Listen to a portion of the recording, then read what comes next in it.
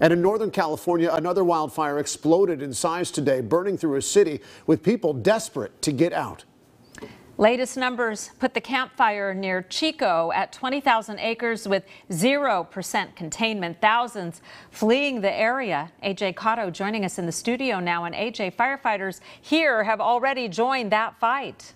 Steph Valley strike teams left this afternoon with more on the way. They tell us the fire is growing so rapidly. Right now, their main focus is protecting escape routes. An uncontrolled wildfire sweeping through Butte County, sending residents fleeing from their homes. As the mass migration begins, Valley first responders head in. Total of 7 members from the City of Fresno Fire Department, as well as 4 other engines from local area fire departments. Crews from Fresno, Kings County, and Clovis are among those joining the fight. A red flag warning was issued Wednesday for most of Northern California's interior, as well as parts of Southern California.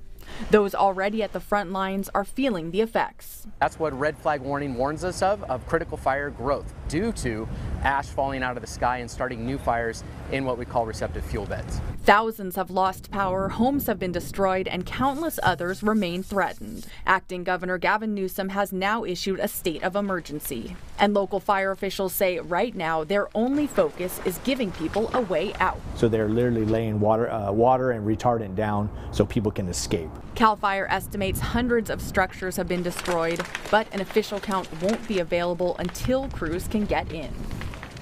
And right as strike teams from the area were called to the Camp Fire, fires in Southern California broke out. Officials anticipate another call for resources is on the way. In studio, AJ Cotto, KC24 Local News That Matters.